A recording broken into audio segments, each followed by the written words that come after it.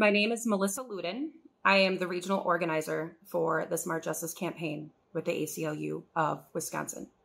I am also a formerly incarcerated woman.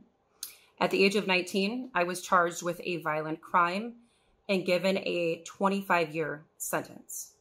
Out of those 25 years, I spent 5 of those incarcerated here in Wisconsin.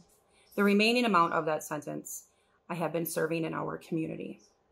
And I'm bringing awareness to you because many of us who have been charged with a violent crime are serving the remaining sentence in our communities.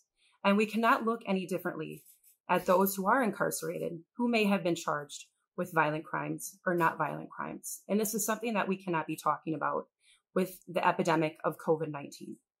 Many of our family members and friends are incarcerated in our prison system, and their lives deserve to be protected.